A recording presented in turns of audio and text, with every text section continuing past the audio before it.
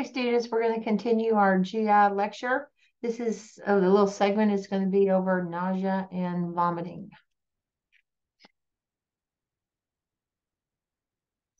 Okay, nausea and vomiting, as we all know, is abbreviated N/V.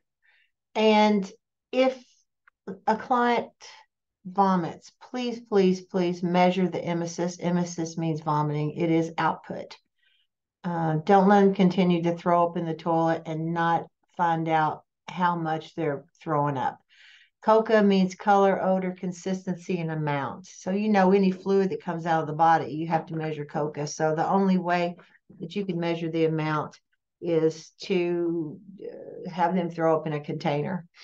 There are different, you always have to assess the emesis because can give you cues as to what is going on. So here's a list of different types of emesis, and we'll see pictures on the next page.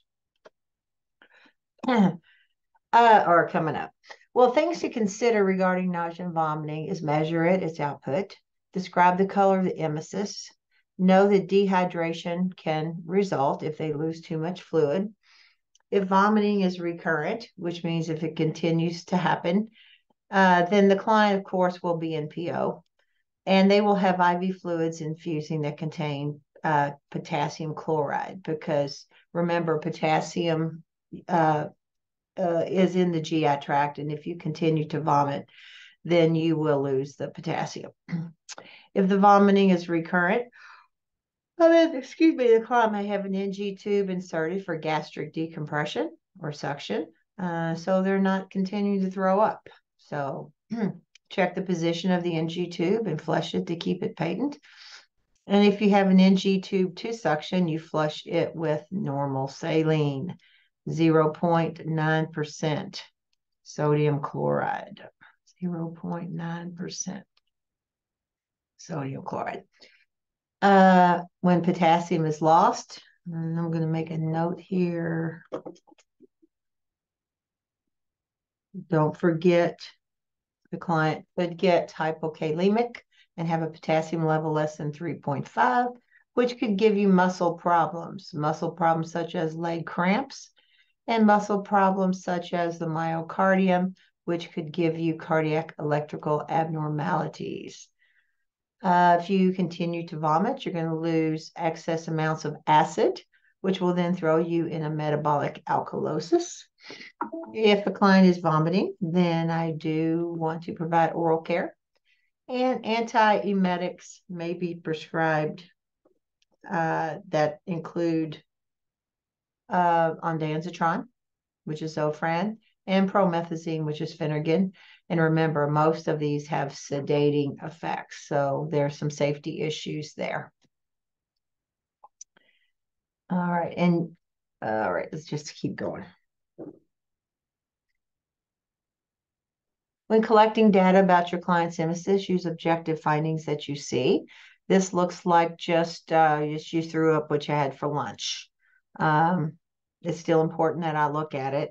I don't know how easy that is to measure because it is kind of clumpy and it's got food particles in it. But not every vomit looks like that. Some vomit might be hematemesis, and that is bleeding up high. And I want to show you a word that ATI used, bleeding above the duodenal jejunal junction. And I had never heard of that word before, but I figured it out. Duodenal means duodenum, and jejunal means jejunum. And you know those are parts of the small intestine, and you know where the duodenum and the jejunum connect is the junction. And so that means that the patient to vomit hematemesis would have had to have bleeding above where the duodenum and the jejunum come together. In other words, an upper GI bleed. And I'm going to put that there, upper GI bleed, up high. And the reason they're vomiting blood is because if you're bleeding up high in the GI tract, vomiting out your mouth is not a very long distance from the bleed. So the blood comes out looking fresh. So think like a nurse. What blood test would the nurse most likely want to review if hematemesis is seen? And that's the CBC. And we would be looking to see what your red blood cells, your hemoglobin, and your hematocrit are. Let me make a note. Okay.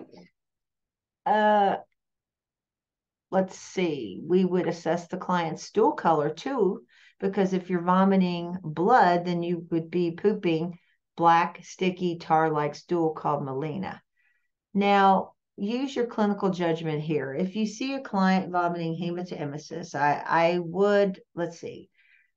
I see that and I have to think that you're bleeding up high. So the red vomit and possibly and with the melena, I would think an upper GI bleed. My analysis is an upper GI bleed. Prioritize this, it's urgent. Generate solutions and take action. I need to notify the provider, but before I fill out that S bar and notify him, I need to get your vital signs. I need to take a look at his skin color. I need to look at his capillary refill. I need to look at his, palpate his pulses to see how easy they feel, they are to feel. I need to look at his level of consciousness. Maybe he has a new onset of confusion. I need to look at his urine output. Maybe his urine is starting to slow in order to hold more fluid and it would become dark in color. Then I need to call the doctor with the S-bar form, and I would expect that he would order a stat CBC. I think if the hemoglobin is less than 7, we would order a blood transfusion. I think he is going to order a scope of the upper GI tract to see where the bleed's coming from and to stop the bleed. I know that to evaluate the outcomes that he is improving when all the symptoms that I see that indicate blood loss are resolving. He would be staying the same if he remained unchanged. And he would deteriorate and decline if he got worse than what he already is. Okay. All right. And let's keep going. Coffee ground emesis is old blood, probably down lower than the duodenal J-junal junction. It's still not good. And we'll use clinical judgment here. Okay, just listen to me, see if you can follow along. If you need to stop and write down what I do say, then please do. Okay, so if I see the vomiting of coffee ground emesis, that's my cues. That's my cue. And I would analyze that. That is a bleed of old blood. I would gather some more information. I need to look at his vital signs, his level of consciousness, his skin color, palpate his pulses, check his capillary refill, check his urine output. I would need to call the doctor. I think this is urgent. I generate solutions, take action. He's probably going to order some type of a GI diagnostic test to find out why we've got this old blood in there. He's going to order a stat CBC. He's going to, if it's the hemoglobin's less than 7, we'll get a blood transfusion. We're going to need to stop the blood, and he'll have to figure out how to do that. I would know that my client is getting better when this goes away and his signs and symptoms improve. I will know that he's remained unchanged if he looks the same. And I know he was deteriorating if he continues to vomit this and the symptoms go down the tubes. Okay. But this is not good. Okay. Right. Well, come on.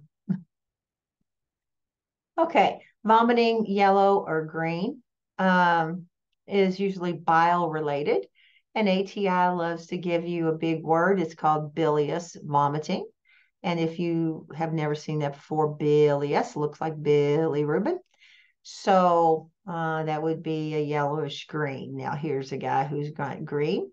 Here's Susan Livingston, who had an NG tube put down, and it's a dark yellow.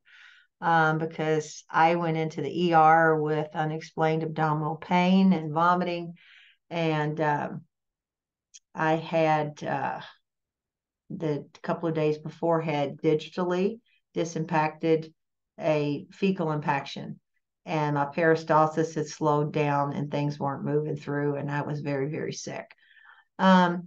I think if the client was diagnosed with a small bowel obstruction or some type of blockage, then I think that this color of emesis could be seen. The abdomen would be distended, and mine was. You could have hyperactive bowel sounds in the upper quadrants, absent bowel sounds in the lower quadrants, or no bowel sounds at all.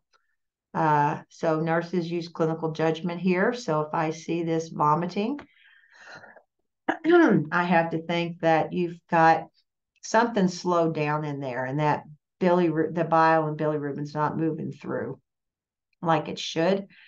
Prioritize this. Not urgent, but you need to be seen.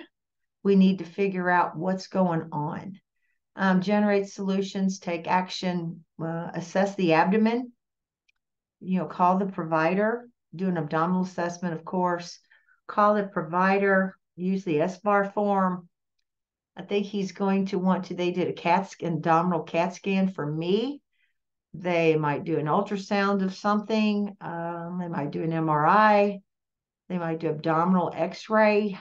They'll draw blood work. They'll draw a CBC, a BMP, or a CMP. They could put an NG tube down for gastric decompression for suction, which they did for me. Well, then I would have to check placement of the tube and flush it with normal saline to keep it patent and prevent it from getting occluded. I would continue to do an abdominal assessment. I would make you NPO. I would start an IV, which I do have one, but here it is right here. You can't hardly see it, but there's the IV there. And I would make sure that your IV fluids had potassium in them, because if we're sucking out your stomach, we'll be sucking out your potassium. I would monitor your IV site for IV site problems. And I would evaluate outcomes, see if you're getting better, see if you're remaining unchanged, or see if you're improving. Okay, so that's kind of what I think there. And what I'm doing as I'm lecturing to you is I'm just sitting back and I'm looking at these pictures and I'm going through the clinical judgment out loud with you. So again, I'm saving time and not writing a lot of things down. So if you need to push pause, rewind, and write down my words, then please feel free to do so. Okay. This is the last slide of this particular lecture. So a nurse notices the client with an NG tube. So there they are, to gastric decompression. There's the suction. Drains coffee colored appearing drainage. And there it is. That looks like coffee ground emesis. I don't like that at all. So let's answer these questions and we'll go through clinical judgment. So what blood test is critical to review here? Well, that looks like old blood, so a CBC. Why does this client have an IV? Because you can see their IV right here. Well, because they're going to be NPO, because we're sucking out their stomach. The IV fluids will contain potassium chloride. So here's IV fluids with potassium chloride, because potassium is going to be sucked out of the stomach. What IV site problems could you monitor for? Phlebitis, which is inflammation of the vein, which would be a red hot, swollen, painful IV site, or infiltration, which would mean the IV cannula came out of the vein and went into tissues, which would mean the fluid is now going into the tissues, which is going to make the tissues around the IV site swell and be cool to the touch. If I counter those IV site problems, I need to stop the IV immediately, take out that IV, and move it to another location. Uh, what is the responsibility with the NG tube is to make sure it stays taped to the nose. Please check placement to make sure it's still in the stomach. Flush it with normal saline to keep it patent. Uh, and measure the output, coca, color, odor, consistency, and amount. So I'll have to, that's output. Since this is blood loss, what symptoms could indicate that significant blood loss has occurred? Because I would need to SBAR this and call the provider. So you've got to look again at the vital signs, the level of consciousness, the skin color. Look how pale she is. I bet she's lost a lot of blood. Palpate her pulses, check her capillary refill, look at her urine output. I would get all that together. I would call the provider. I would anticipate a stat CBC. I would anticipate that if a hemoglobin was less than 7, we need to do a blood transfusion. He's going to order a test of some sort to find out why she's losing her blood. And I need to keep an eye on her. And I know she's improving when her symptoms turn around for the positive. I know she's remaining unchanged when she doesn't look any different than she did before.